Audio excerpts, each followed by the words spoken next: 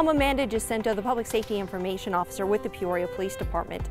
October is Domestic Violence Awareness Month, and part of being aware is understanding that this problem really does affect every community, regardless of age, race, economic class, or gender.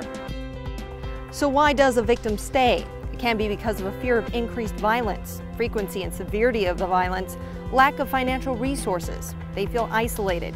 They stay because of their cultural beliefs or because of a prior history of abuse and low self-esteem. If you or someone you know is being affected by domestic violence, there is help. You can call the National Domestic Violence Hotline at 1-800-799-7233.